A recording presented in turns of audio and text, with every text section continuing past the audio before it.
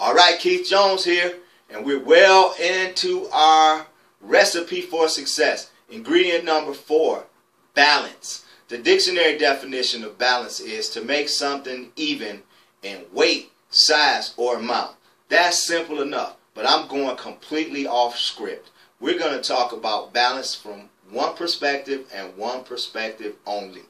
Keith Jones turned into a workaholic. I was all work, no personal life or no play. I was completely out of balance, almost just like this. Okay?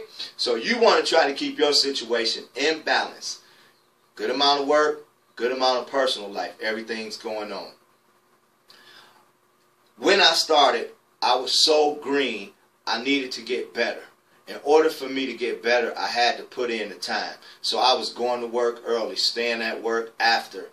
All work, just trying to make myself better, just trying to learn.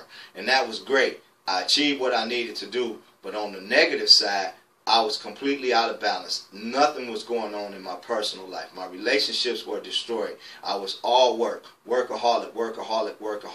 And that was a cyclical thing. So as I grew in my career, I continued to be out of balance.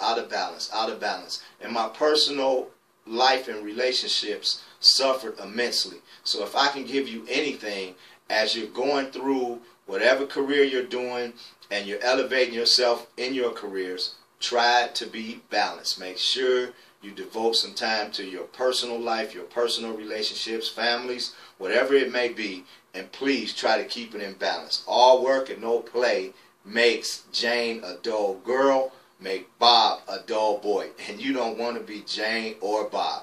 So hopefully my story, strictly about being out of balance and being a workaholic, will help you understand how it relates to your situation, and you can achieve that undeniable success that's well within your reach.